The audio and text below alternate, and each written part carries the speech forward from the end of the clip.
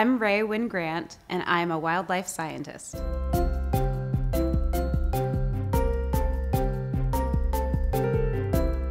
And today, we're going to talk about human-wildlife conflict. Human-wildlife conflict is negative interactions between humans and wild animals. Human-wildlife conflict isn't a fight between a person and an animal. It's almost always a conflict over shared resources, so most often food.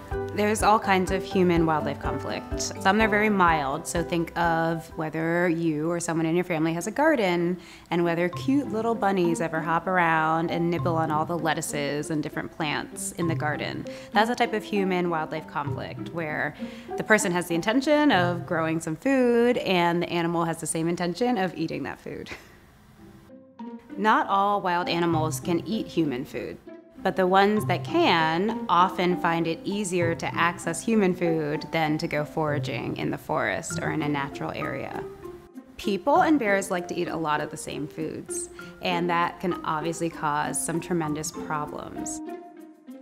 They often are found getting into people's garbage cans.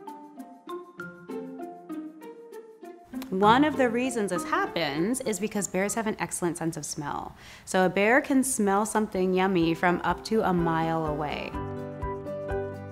As the black bear population grows anywhere in the country, the human population is also growing. We're not getting fewer people in this country, we're getting more. And so if we have more bears and more people, there's gonna be fewer spaces for bears and probably more spaces for people.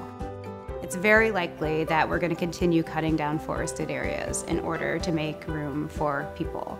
We see it happening outside of cities, as suburbs keep growing and growing. We're encroaching into wildlife habitat and often bear habitat.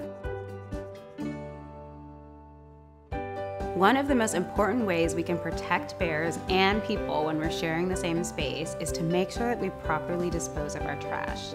So of course that means don't litter, don't leave trash around, but if you do have something to throw away, put it in a bear-proof trash can, which means one that bears that can't just open up the top and grab in.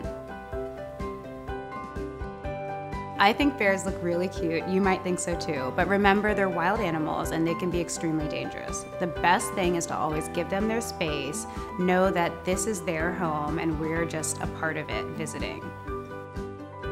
Wildlife and wild animals are critically important to keeping this planet healthy and strong. We need kids like you who are passionate about animals to help us keep studying wildlife and wild places to make sure we're able to answer the questions that we don't yet how to answer.